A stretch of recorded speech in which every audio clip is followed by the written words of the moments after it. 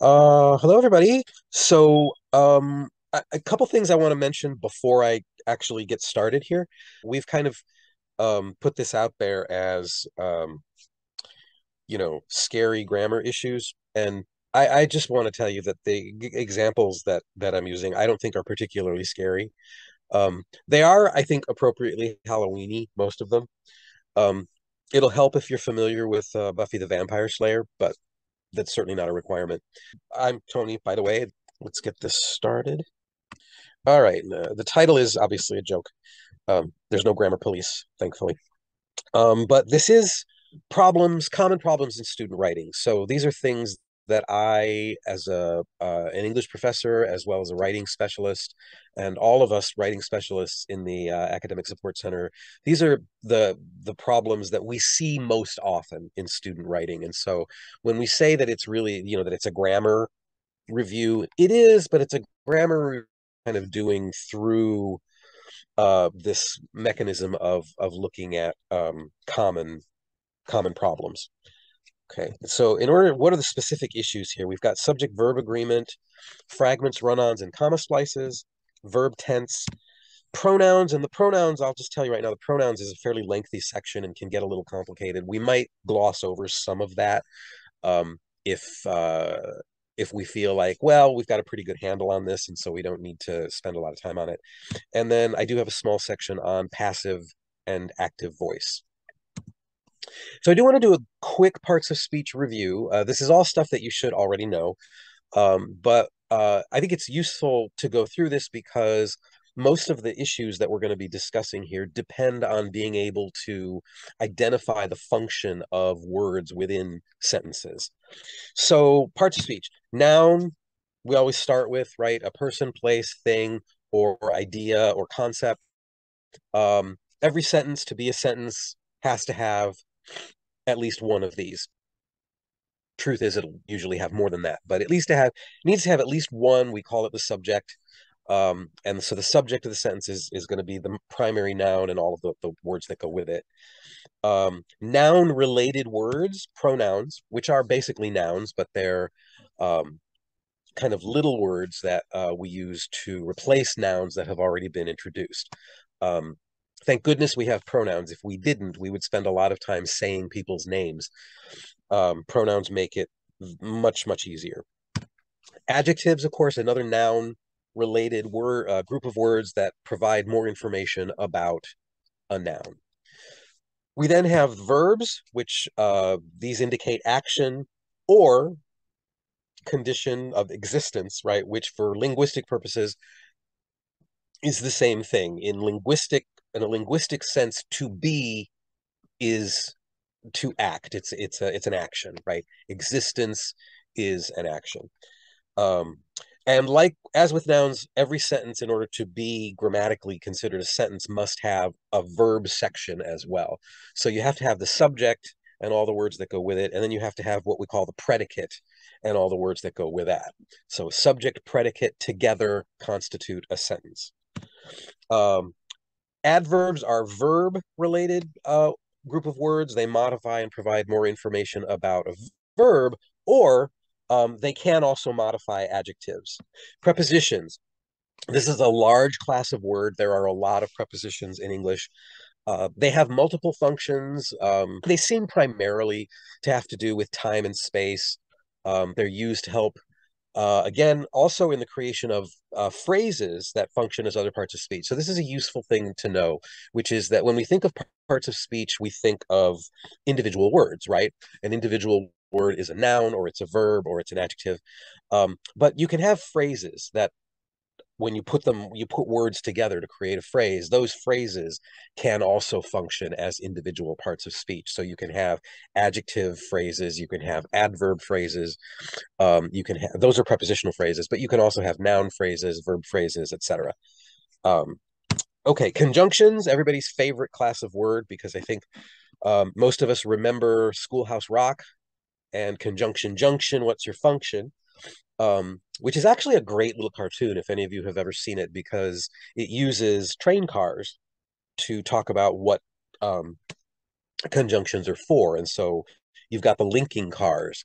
all the cars have words on them, and so the conjunction cars are shown connecting the different parts of the sentence or the different parts of the phrase, which is, of course, is what conjunctions do. By the way, if you ever need to remember all of your coordinating conjunctions, just remember the word fanboys, Fanboys. That's for, and, nor, but, or, yet, and so. That's all of your coordinating conjunctions. Now, we do have another group of conjunctions called subordinating conjunctions, which are common, but I don't think we need to really get into like what they are and what they do. We'll talk about them a little bit, but they're, coordinating conjunctions are the primary thing that we're interested in when we talk about conjunctions. Now, interjections, there are some people who don't consider this a part of speech. I do, and I'll tell you why. It's because you have words like "oh" or "hey," and that's literally the only thing they do is they are exclamations. They don't have any other function, but they're common words. So to me, interjections, which express emotions, "oh" or "hey" or other things that I'm sure we can think of, they don't really have any other purpose. And so to me, they do sort of stand apart as a separate part of speech. Also articles. Okay, now this is the smallest group. There's only three of them. The, and a, right? So they're little words and there's only three of them and they function in along with nouns, and we divide them into the definite article and indefinite articles, and they do a fairly specific thing. So again, they're common, which is why I've included them here. There are some linguists who would say, well, articles aren't really a part of speech. They're more like a particle. I don't quite personally get the distinction, but whatever. That's a group of words that are unique and that have their own specific purpose. Okay, so a little bit of terminology. A phrase is a group of words that acts as a single part of speech consisting of noun phrases and predicate phrases, so nouns and verbs, subjects and verbs, I should say, and prepositional phrases, which are either adjectives or adverbs, and which, if you're going to get specific about it, you would refer to as adjective phrases or adverb phrases. Prepositional phrase is a fine generic way to refer to those, though. Phrases do not contain a subject-predicate pair, so they are phrases and not sentences or clauses. And a clause is any group of words that contains a subject-predicate pair, which means that any complete sentence is a clause. Specifically, it's an independent clause. Now, there's another group that we call dependent or subordinate clauses. Those are they're clauses. They have a subject predicate pair, but they can't actually stand alone as a sentence. They have to be connected to an independent clause. We will see plenty of examples of that as we go through this. The subject, the part of a sentence that contains the main noun and all of its modifiers. Now, there's a note here that says the subject must agree in number with its predicate. What that means is that if you have a plural subject, you have to have a plural predicate as well. And we'll look at that. The predicate then is the part of a sentence that contains the main verb and all of its modifiers, and just like the subject, the main verb must also agree in number with its subject. Finally, the word antecedent, which you'll hear me use sometimes. It's just a fancy word that refers to the specific noun that a pronoun is replacing. Okay, so let's talk about subject-verb agreement. We were just talking about how the subject and predicate have to agree in number. So a plural subject has to have a plural verb. And so here it actually says it. In order to be considered a sentence, a construction must have two things, a subject and a primary verb or predicate. The subject and predicate must agree in number. This means that if the subject is singular, the predicate or main verb must also be singular. In order to identify subject-verb agreement error, you must be able to accurately identify the subject and the predicate of the sentence or clause. This can be challenging because, for the most part, sentences are going to have more than one noun, and they're usually going to have even more than one verb.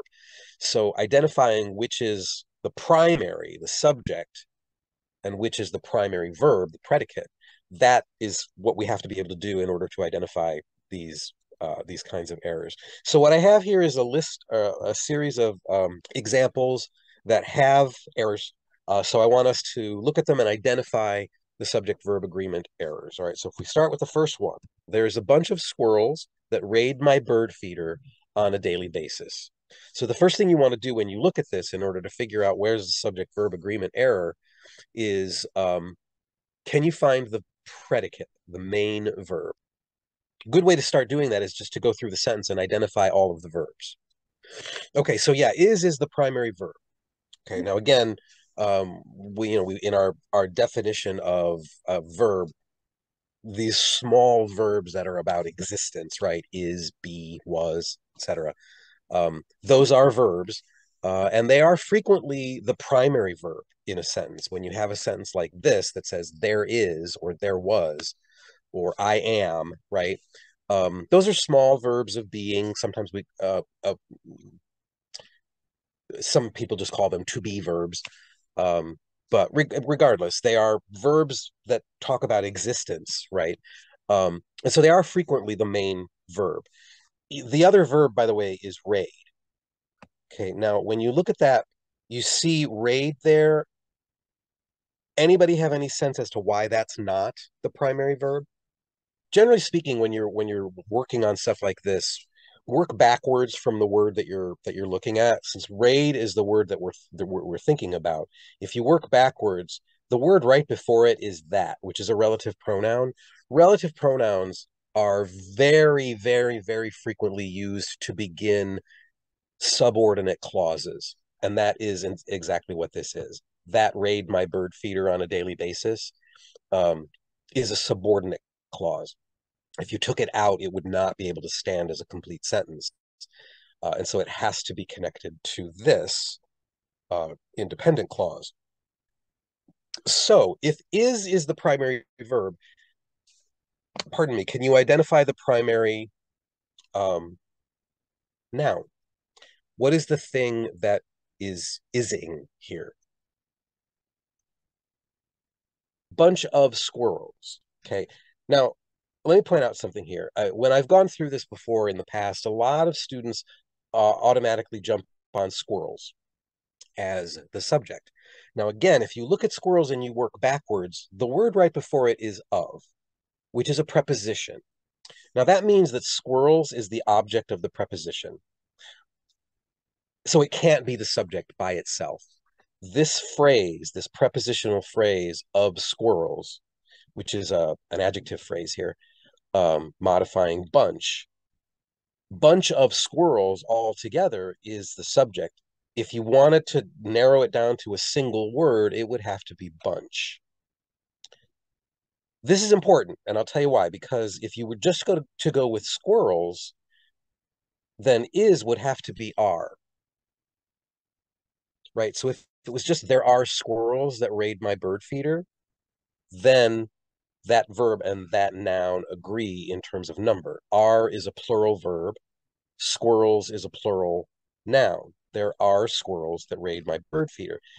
Problem here is that it's not, squirrels isn't the subject by itself. It's bunch of squirrels. And bunch is a singular noun, right?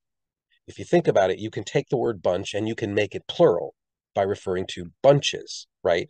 So it's a singular noun. Since that, again, if that's the primary, the word itself is the primary subject. It's singular, which means that verb needs to be singular as well. So there is a bunch. So that's correct. If you keep moving, though, and we go into this subordinate clause, what happens to this other verb? Whoever wrote this sentence wrote the word raid as if it was referring back to the squirrels.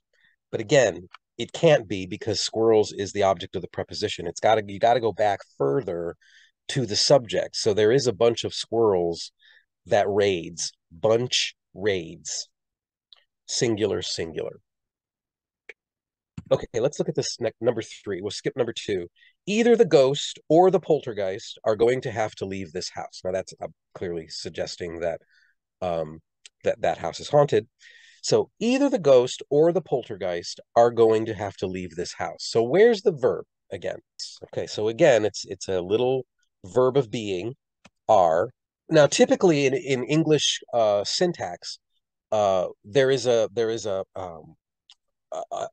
sort of typical format to the way we put sentences together. What does that mean? That means that we usually start with the subject, that's followed by the verb, and the verb is followed by whatever object it is that you have. So subject usually precedes verb, usually, most of the time. Not always, most of the time. And so if we're going to assume that in most cases the verb or the primary noun comes first in the sentence, once you find the main verb, if you work backwards again, you will eventually run into the subject. So if we work backwards, the first noun we run into is poltergeist. Okay, potential subject. Keep going. The is an article, or is a conjunction. Neither of those can be the subject. Ghost, that's a noun. Potential subject. Again, the is an article and either is a conjunction because it works in tandem with or. So the only potential subjects here can be it has to be either poltergeist or ghost or both. And I'm going to tell you this one's a little bit tricky because of the either or. Conjunctions can change the way we think about our nouns. So if this said both the ghost and the poltergeist are going to have to leave this house, that would be grammatically correct, because even though ghost and poltergeist are singular individually, when you stick and between them, it becomes two things, right? A ghost and a poltergeist. So together they constitute a plural, double, or compound subject, which means that the primary verb are needs to be plural as well. So both the ghost and the poltergeist are going to have to leave this house. What makes this one tricky is that either or doesn't work the same way. Either or is requiring you to choose one. So it does not automatically take these two nouns, ghost and poltergeist, and make them two things. They're still singular individuals. So it's either the ghost or the poltergeist, two singular things that have not been joined together here, which means that the verb needs to be singular as well. So this should actually be either the ghost or the poltergeist is going to have to leave this house, right? And an easy way to kind of figure that out, because it's either or, is to take out one of them. The ghost is going to have to leave this house, or the poltergeist is going to have to leave this house. Let's look at one more. The moaning and the cackling keeps me up half the night. Now, this is what I was just talking about. Moaning is a singular noun. Cackling is a singular noun. You put them together with and it becomes two things, moaning and cackling, which means that this verb needs to be fixed. The moaning and cackling keep me up half the night because, again, you put the two of them together with a conjunction and it becomes two things, becomes plural. So the moaning and the cackling keep me up half the night. Yeah, let's talk about fragments, run-ons, and comma splices. So a fragment is an incomplete sentence or dependent clause that has been punctuated as though it is a complete sentence. Each of these issues, fragments, run-ons, and comma splices, these are punctuation problems, okay? And we'll look at some examples so you'll see what I mean. A run-on is two or more complete sentences or independent clauses that have been improperly punctuated and joined together as if they are one sentence. In other words, they're two or more complete sentences that have been stuck together without any punctuation. Okay, some punctuation is necessary. We have to talk about what kind of punctuation, but a run-on is two complete sentences punctuated as if they're one sentence with nothing to separate them. Okay, a comma splice is the same thing. Two or more complete sentences that have been improperly joined together using a comma or commas, right? So it's the same thing as a run-on, but where a run-on doesn't have any punctuation, a comma splice has a comma, which is the wrong punctuation. So we need to figure out what the correct punctuation is there. Okay, so let's look at what this means. So here we're just looking at fragments. So let's take it one piece at a time. Writing is among the greatest inventions in human history. Just look at that right there. Is there anything wrong with that sentence? Is there anything about that says I'm not a complete sentence, I'm a fragment? If you're thinking, no, there's nothing wrong with that sentence, you are absolutely correct. That's a perfectly fine sentence. Subject verb, it stands alone by itself, no problem. It ends with a period. That is a correctly punctuated, complete sentence. Look at the next one. Perhaps the greatest. Now, if you're thinking that doesn't really sound like a sentence, you're right. And if you try to break it down, what you're going to find is that not only does that construction not have a subject, it doesn't have a verb either. It's the best thing you can say about it is that it's a phrase.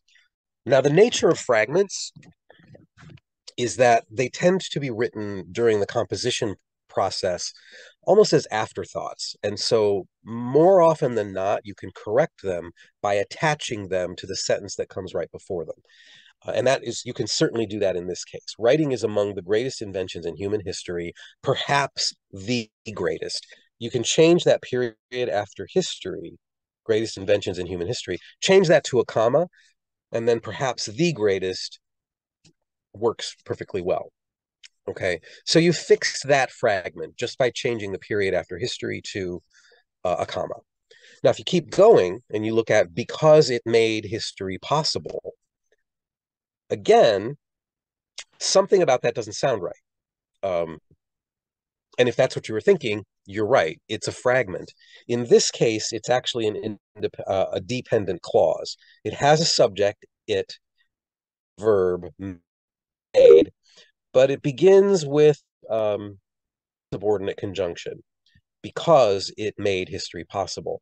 That is a clear sort of red flag indicator that this is probably a subordinate clause because you often start subordinate clauses with either a subordinating conjunction or a relative pronoun. That's what's happening here with subordinate conjunction, sorry. So again, this probably belongs with what came before it. So again, if you change this period after greatest to a comma, what you get is writing is among the greatest inventions in human history, perhaps the greatest because it made history possible. And that's all one sentence, and it's perfectly grammatically, it's fine. Okay. Now, if you keep going, you have yet it is a skill most of us take for granted. Now, if you're like most readers, you hear that sentence and you don't hear anything wrong with it. I don't hear anything wrong with it. There isn't really anything wrong with it. However, there are linguists and grammarians and writing teachers out there who will flag that sentence and say, well, technically, grammatically, it's a fragment because it begins with a coordinating conjunction. And coordinating conjunction's job is to connect to something else. And if you start the sentence with a coordinating conjunction, you're not grammatically connected to anything, if that makes sense. Okay. So in a technical sense, from a grammatical standpoint, yes, that is technically a fragment because that coordinating conjunction at the beginning doesn't have anything to connect to grammatically. Here's the thing, though. We all do it. Everybody does it. Everybody starts sentences with coordinating conjunctions. And, but, yet, so, right? And most people don't have a problem with it. It is technically a fragment, but it's one of those situations where common usage has sort of made it so that it's not really considered an error anymore. Believe it or not, it's not inappropriate if you're in a class situation to ask your professor, do you have a problem with sentences that start with coordinating conjunctions?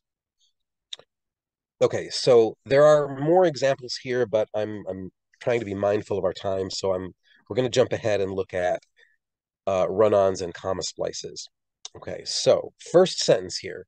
The first issue of Action Comics was published in April of 1938. It featured Superman on the cover and in the lead story. Okay, so you may have guessed that this is a classic run-on. It is two complete sentences that have been stuck together without any kind of punctuation to differentiate between the two parts of the sentence. Now, there are, in fact, a couple of ways to fix this problem. One of them is to just make it two sentences. Stick a period after 1938, capitalize it, and you have two sentences. The first issue, etc., it featured, etc. A period is a definite stop. The British call it a full stop, right? If you want to suggest not as dramatic a separation, you could use a semicolon as well. Semicolon would be perfectly fine just by itself.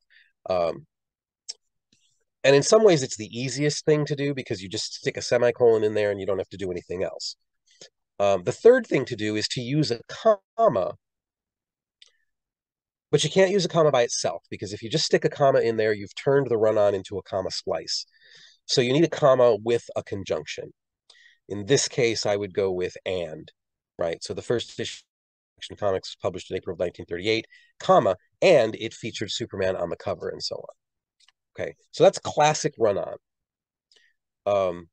If we look at the next one, the initial print run was only 200,000 copies, but by the seventh issue, the title was selling over 500,000 copies every month. One publisher remembered that the response of readers was immediate and enthusiastic. So this is another comma or another run-on, right? The comma after copies here is perfectly fine, comma followed by a coordinating conjunction, but it's right here. Over 500,000 copies every month, one publisher remembered. So that's the break right there. And so again, you need something there, either a semicolon or a period.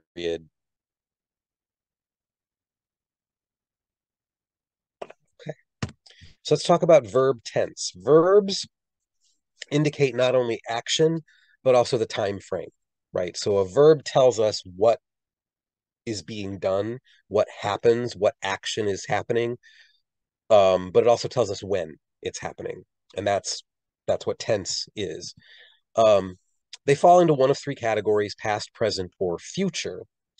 Uh, Here, I'm only going to look at past and present. Future is pretty common, and I think most of us have a fairly instinctive understanding of how to use it.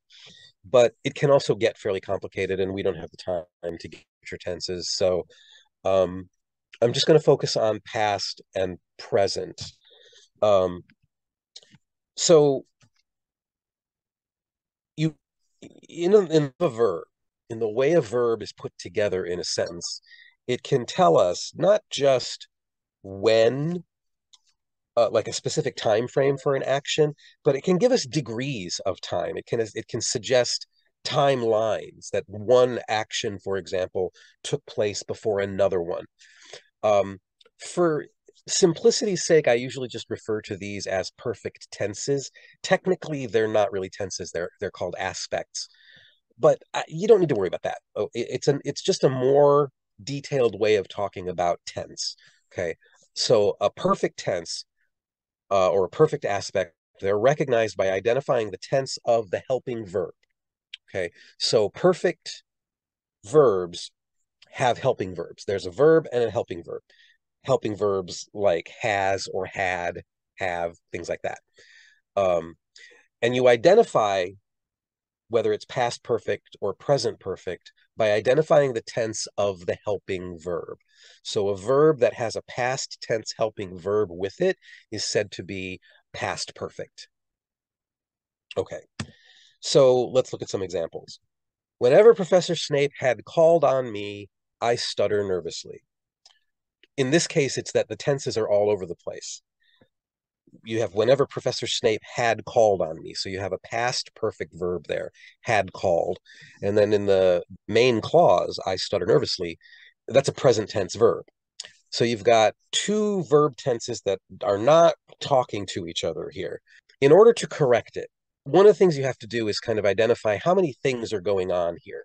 In this case, you've got two things. There's calling on and there's stuttering. If you want to make a distinction between whether one thing happened before the other, then you would want to use a perfect tense. You don't need to here, though. This is a simple enough sentence, and it's suggesting that the two things are happening pretty much right at the same time. The professor calls on me, I stutter, right? They're so close together that it's not worth distinguishing between them, that one happened before the other. So in this case, I would simplify it, and there's two ways you can do that. If you're speaking of something that used to happen, right? Maybe you've graduated and you're talking about a class that you had when you were a student. If that's the case, then you just use the past tense. Whenever Professor Snape called on me, I stuttered nervously. So the whole thing is past tense. It's all something that happened in the past, and you don't have to distinguish between what thing happened first. It all happened a long time ago. Okay. The other thing is to use present tense and say it's all happened. This is a now thing. I am currently a student in Professor Snape's class. So you would use present tense. Whenever Professor Snape calls on me, I stutter nervously. Okay, so what's happened here is somebody has made this way more complicated than it needs to be, and is trying to just, suggest that, well, the calling on me happened before the stuttering, and they've gotten their tenses all confused. Keep it simple, either past tense or present tense. You don't need anything more complicated than that. Look at the next one. When Miss Elphaba has finished speaking, everyone applauded. Two different tenses here. In the dependent clause, when Miss Elphaba has finished speaking, you have a present perfect verb. In the main clause, everyone applauded, you have a simple past tense verb. So again, here, you have to decide, is there a time sequence, right? A sequence of events here that is distinctive enough that I need to make a distinction between them? Or are they basically happening one right after the other? Or, essentially at the same time? Again, here, I think you don't need to make the distinction. It starts by saying when, so that suggests that these are happening more or less at the same time. So in this case, I would remove the perfect. So instead of when Miss Elphaba has finished speaking, I would simply say when Miss Elphaba finished speaking, everyone applauded. Simple past tense. Everybody understands what's being said, and there's no reason to make it any more complicated. Okay, let's look at another. I loved cats since I was a little girl. This is a situation where you actually need a perfect verb. And I'll tell you what you need is a present perfect verb. I have loved cats since I was a little girl. That present tense helping verb, have, along with loved, I have loved. That's a very specific kind of verb, and it does something very particular. It tells you that something started in the past and it's still going on now. So in this case, when you say, I have loved cats since I was a little girl, it clearly means that I started loving cats when I was a little girl, and I still love them now. That's the most common way we would use a present perfect verb. I have loved cats since I was a little girl. Here's another one that uses perfect verbs, and I think, or it should use perfect verbs, and it's because you've got two different things happening, and here it's important to differentiate between which one happened first. Okay. He just crossed the street when the runaway car had crashed into the bank building. So you have two actions here, crossing and crashing. Which one happens first? Okay, so if you're thinking the crossing happened before the crashing, you're right. What the past perfect verb tense here does is it allows you to take that past perfect verb, had, and put it with the action that happened first.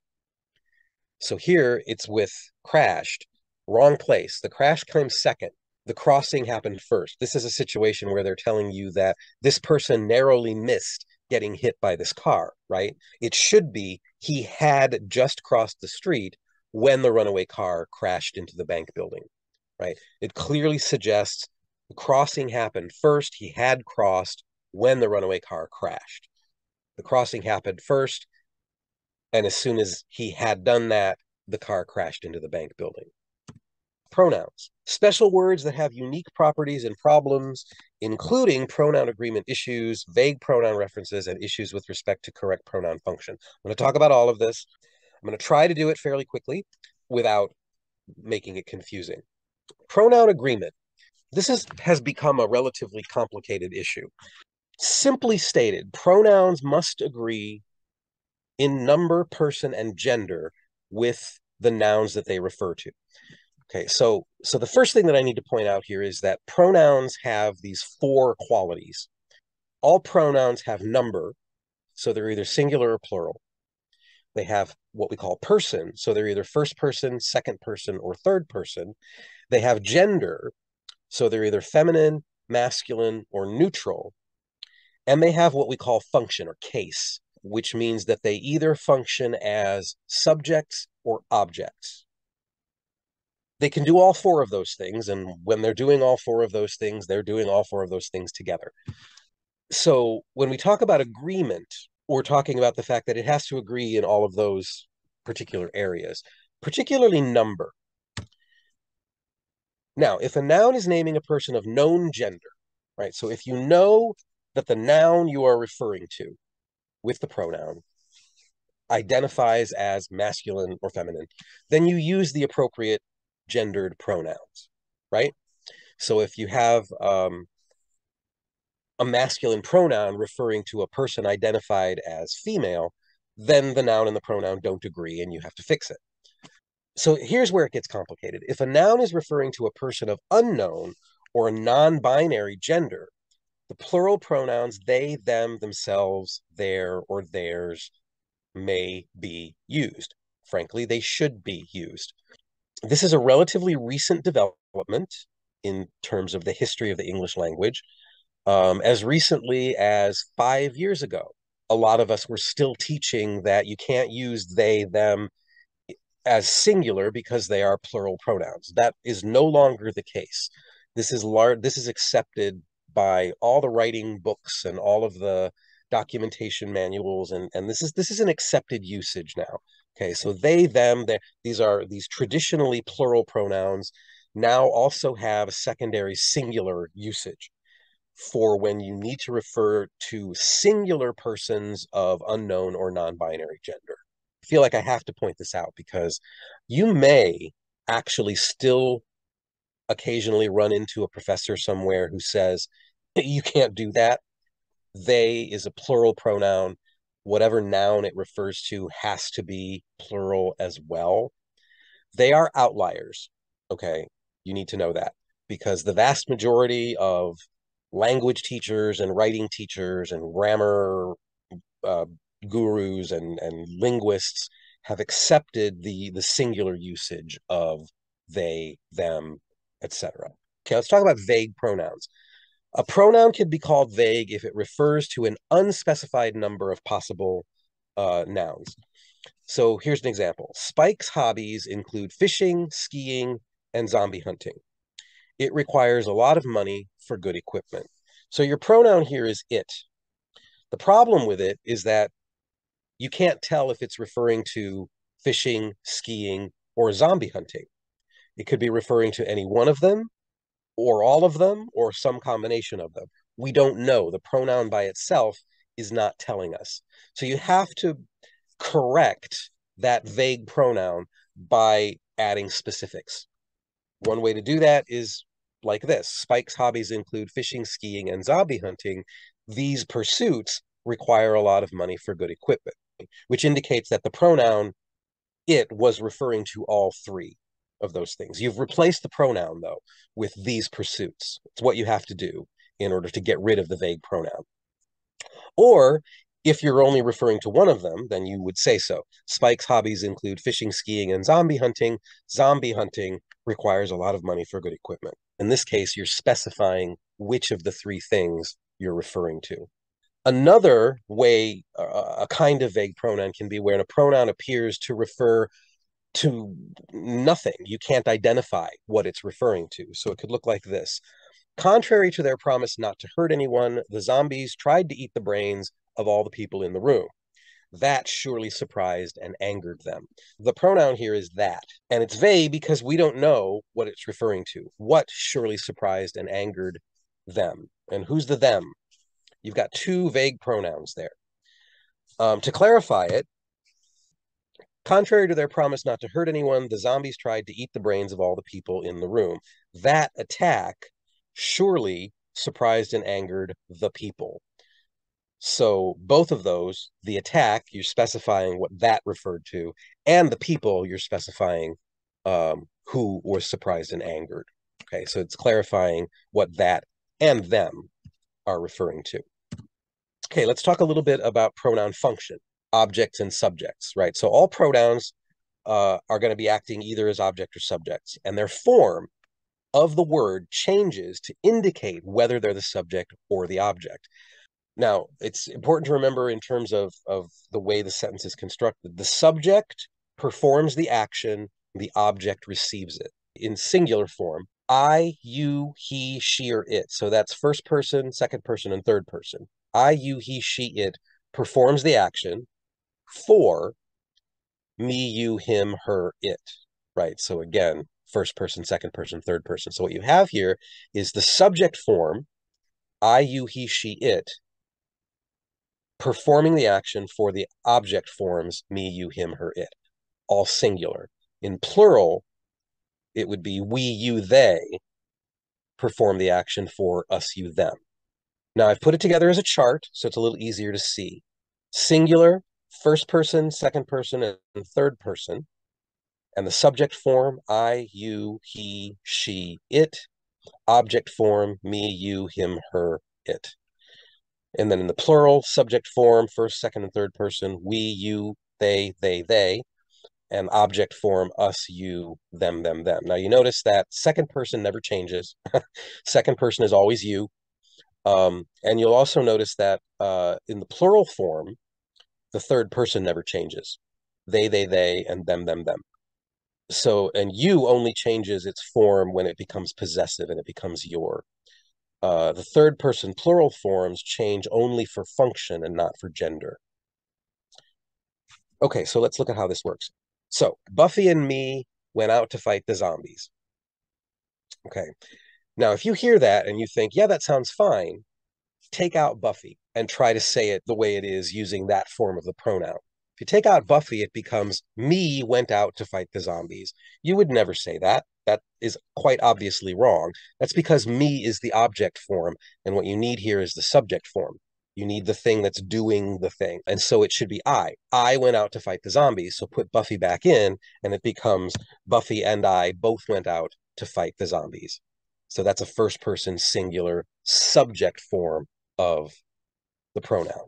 They destroyed the zombies just for she. Again, that should scream at you. No, nobody would ever say that. It's because the writer of this sentence is using the subject form, but needs the object. They destroyed the zombies just for her. She is the subject form, her is the object form. Here it is again. She gave I a crossbow to kill zombies, right? The subject performs the action for the object. Subject she performs the action gave for the object, which is I. That's the subject form. You need the object form, which is me. Okay, relative pronouns. And we all know what these are because we use them all the time. And we all have a tendency to make these much more complicated and difficult than they actually are. Okay, what are relative pronouns? Who, whom, that, and which. Most easily confused pronouns are the relative pronouns. They have to do with relationships. They need only be considered in terms of their antecedents or the nouns that they are referring to. So that and which refer only to things and objects. Who and whom refer only to people. And that is the difference. It's that simple, okay? So it looks like this. The crossbow that you ordered to kill zombies arrived today. That referring to a crossbow, which is a thing. The crossbow, which I need to kill zombies, arrived today. Slightly different, and we can get into this in a minute, using which instead of that, but they both are used for things. in this case, the crossbow, so you use that or which. The woman who read my zombie apocalypse novel is a professional editor. I've known her since graduate school. Woman is a person, so you need the form of the relative pronoun that refers to people. So in this case, it's who. Another form of it would be I asked a professional editor whom I have known since graduate school to read my zombie apocalypse novel. Same basic idea. Editor is a person, whom, right? So you use the person form of the pronoun. In this case, it's whom. So who and whom are further distinguished by their function. Who is the subject form? Whom is the object form? One way to kind of distinguish, this will work for you most of the time. In general, the word serving as the subject is positioned just before the verb. So if the word immediately after the who or whom or after the pronoun is a verb, you should use the subject form, which is who. If the word immediately after the pronoun is a noun, you should choose the object form, whom. Again, this works probably 99% of the time. So here's what it looks like. The woman who read my novel is a professional editor. I asked a professional editor whom I have known since graduate school to read my novel. Who, the pronoun here, followed by read, which is a verb. So you use the subject form. I asked a professional editor whom I have known. I is a noun pronoun, so you use the object form. That and which have slightly different uses. Which is typically used for what we call non-essential information. It is usually set off by a comma or a sentence, which is what I did in the sentence that you just read. But if you look at the example, his most recent zombie book, comma, which I bought and read as soon as it was published, was very enjoyable. Which I bought and read as soon as it was published is interesting, arguably, but it's definitely not essential. You don't need to know that. The sentence will still make sense if we take it out. His most recent zombie book was very enjoyable, right? So it's non-essential information, so we use which and we set it off with commas. Look at the sentence, second clause, but his first book is the one that I most often recommend to my students. That's essential information, right? If you take out that I most often recommend to my students, you don't have a sentence. It's not finished. And so there's no commas there. All right, very quickly, I want to go over active versus passive verbs. This should just take a minute. So all action verbs are said to occur in one of two voices, the active or the passive. Most sentences are by default active constructions in which the subject or the actor performs the main action of the sentence and the object receives the main action from the subject.